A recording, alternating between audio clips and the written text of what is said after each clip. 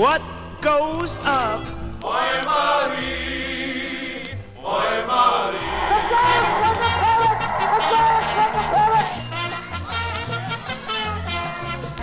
Deep in the heart of Texas, the Shadow Lord.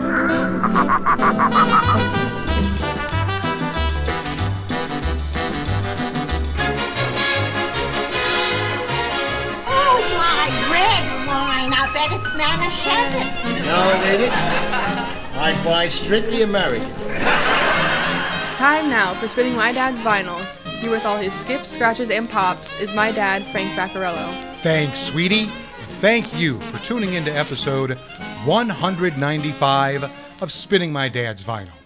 This is truly an interesting find in my dad's collection. We know by now my dad's love for the Dixieland style of music, so it's not surprising I found this record in the stacks. But what was surprising is that this recording was made by 7 musicians that had never played together before. You most certainly can't tell. And they're not exactly household names. So, get ready to hear what it must have sounded like rolling down the Mississippi River in the late 19th and early 20th centuries in Volume 195, Delta, Dixieland.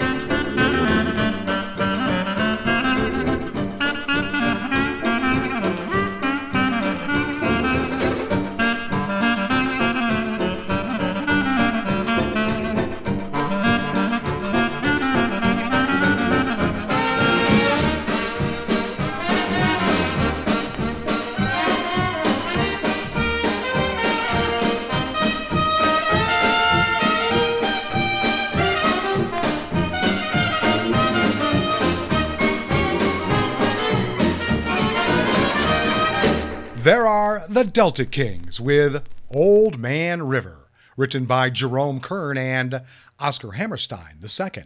Okay, why this record for this episode? Oh, what can I say? My dad loved his Dixieland music, and I think I might have inherited that love just a bit.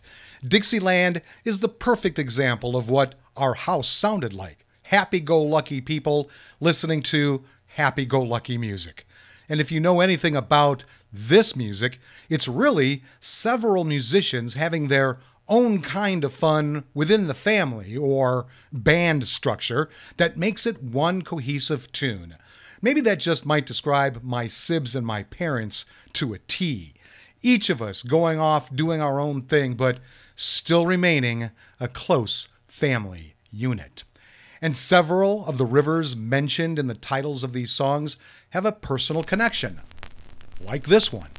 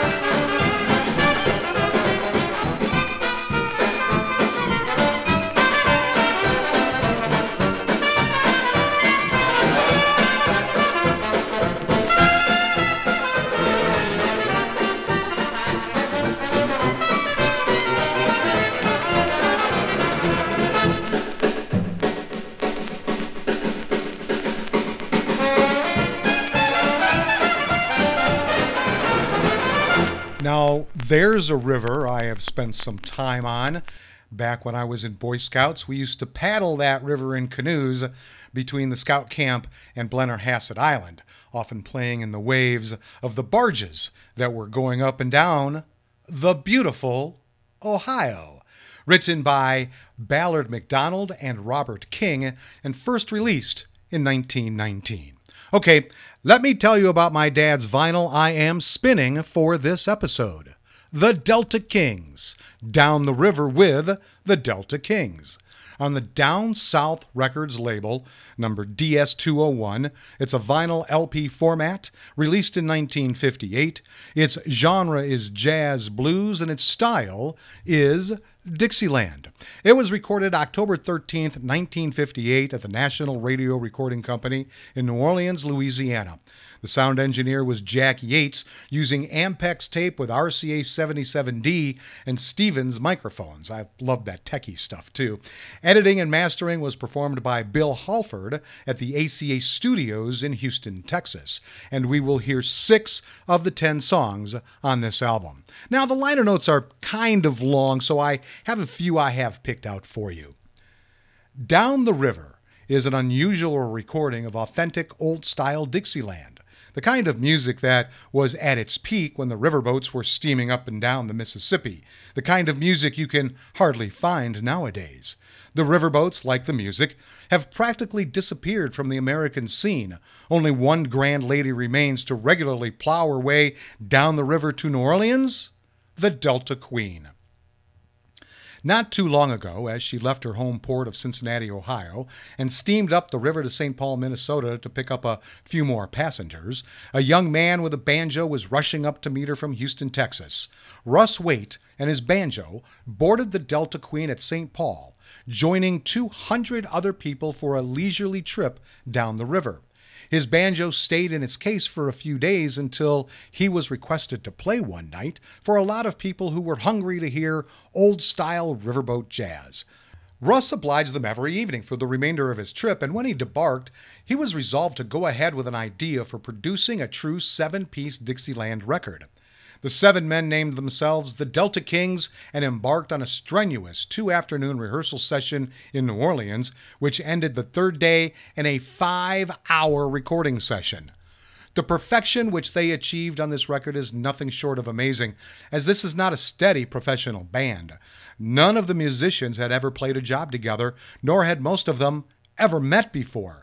There were no written arrangements, and such arranging, as is evident, was the result of suggestions by the musicians themselves at the 2 rehearsals. Each man played what he felt. To make sure that nothing about this record would be changed, deleted, speeded up, or in any way commercialized, Russ has produced and released Down the River under his own label.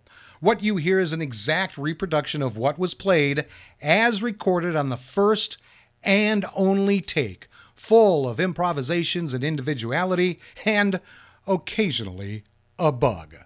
That was written by Beverly Grace Inlow. Okay, let's see what prices this record is being sold at on Discogs.com. Actually, it's only been sold twice there. $5.56 for a high and a $3.99 low, which gives it a $4.77 average and median. It was last sold on that site on April 6, 2021 for that $3.99 low. Now, as I was checking the internet for eBay prices, I realized that not only was my dad's release showing up, but this album was released twice in the U.S. and once in Canada under the Cap record label and with a more colorful cover. It was released in the UK under London record labels, and all they did was put a narrow gray frame around the same cover my dad has. London also released a version in South Africa that had an artist's rendition of the riverboat known as the Delta Queen. Amazon didn't have a copy for sale. Now, my dad's record is in fair condition considering it is 66 years old. There's not too much popping to be heard, even though I can see it in the wave form of the digitized recording. This is surprising since the surface has plenty of scuff marks and a couple of scratches. The cover is in poor condition. First, I think the cover photo featuring an odd angle of the Delta Queen is a little blurry anyway. It was provided by Green Line Steamers Incorporated of Cincinnati, Ohio, who of course owned that ship at the time this was recorded in 1958. The edges are in terrible shape. In fact, it's a wonder my dad's black electrical tape isn't holding it together. There's an oddly placed green magic marker streak, unlike the thick ones on other albums. He also does not have his infamous address label on the front. So I will value my dad's vinyl at 75 cents.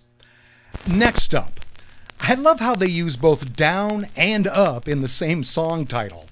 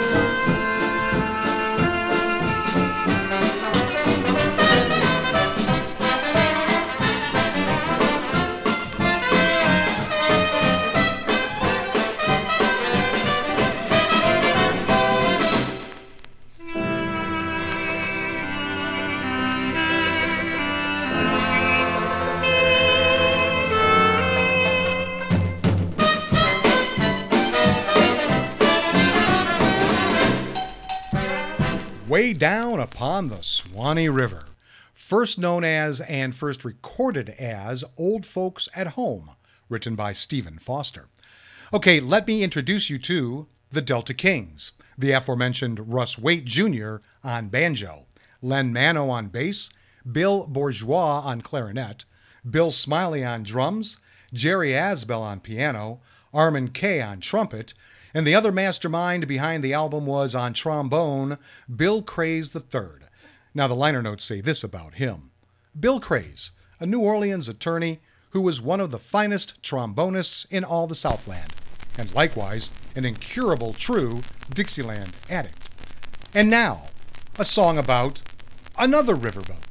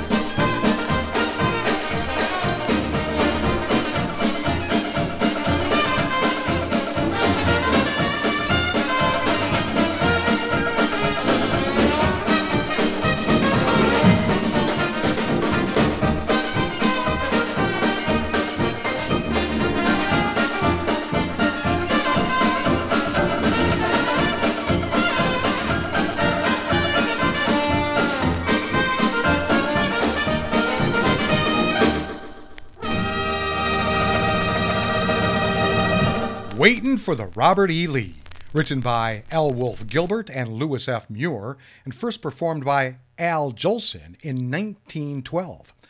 Time now for this episode's interesting side note, and it has to do with the history of the Delta Queen. The Delta Queen is an American stern-wheel steamboat. She is known for cruising the major rivers that constitute the tributaries of the Mississippi River, particularly in the American South, although she began service in California on the Sacramento River Delta, for which she gets her name. Here are some highlights of her history.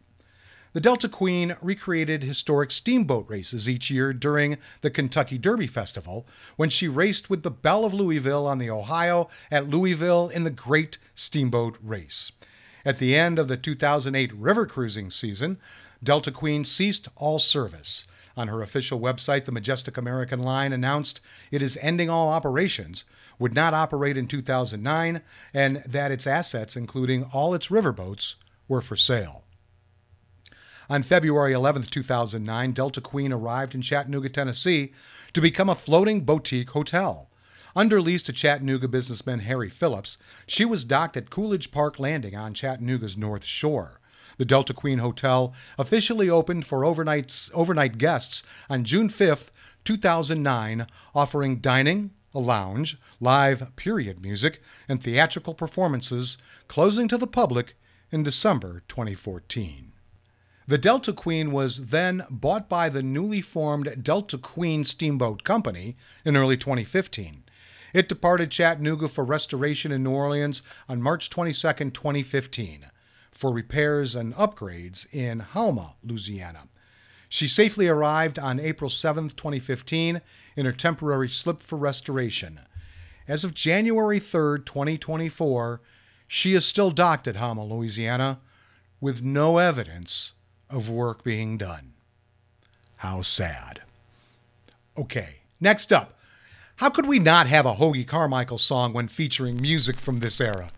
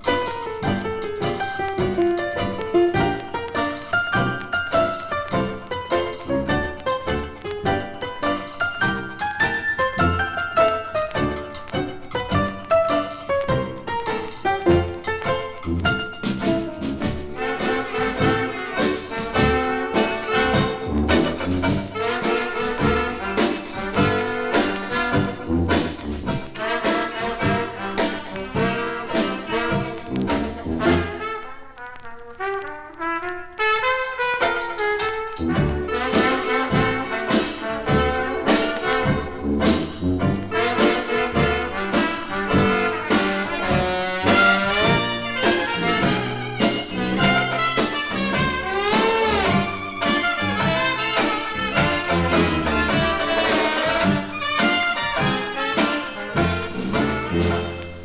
That Lazy River, written by Hoagie Carmichael and Sidney Arodin. Well, I hope you enjoyed this episode as much as I enjoyed bringing it to you. There's no getting around it. Dixieland, and a little of the ragtime you heard as well, always reminds me of my father. And if you've been a follower of this show, you know how true that is. Plus, I appreciated what we learned in the liner notes about this group never having played together before. But it just goes to show you how easy it is for many different kinds of musicians to get together, do their own thing, and still produce some great Dixieland music. And I know I'll be giving this episode a spin often. And last up, a song I played every football game and parade in the marching band because I went to a high school kind of nestled up against a river.